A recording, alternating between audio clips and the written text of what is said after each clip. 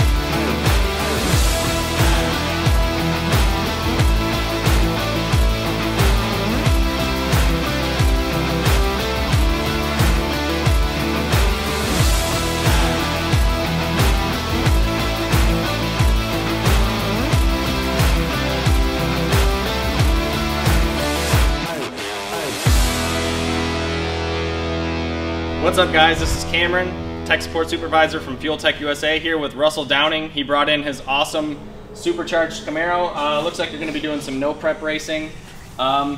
Pretty stout. Made almost 1900 horsepower today with a lot more left. You still got blower to go and you still got a bunch of other stuff that you can work on. Now it's a matter of making the thing go down the track. Right. So how was your experience with the dyno today? What kind of stuff did you go through? I know that you actually had to come here and do a little bit of mechanical work on it, so. Right, it was great. I mean, we had some problems with the car. Y'all knew right off the bat what the problem was. We spent all day working on the car, trying to just get it to run right.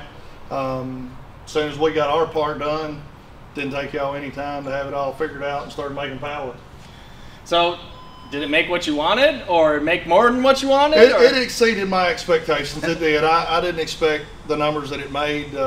For a low boost like we're running it on, right. It really exceeded our expectations. Okay, so it looks like you guys are going to do the arm drop stuff from JJ's Arm Drop Racing. That's our What size tire is this thing gonna? What class are you going to run it in? We're gonna try to run it on small tires if we can keep the front end on the ground. We're gonna put 29.5, 10.5s on it, and no wheelie bars, and send it. Okay, I got you. You like to live on the edge, so. Right. Well, I mean, overall, it's a badass piece. Went really, really well, and hopefully we'll see you guys doing real well with the no prep stuff, and we'll see you guys next time. Thanks. Appreciate you. No problem. I'll mess up and then we'll restart. Sorry. All right, give me a clap. There's only one camera, bro.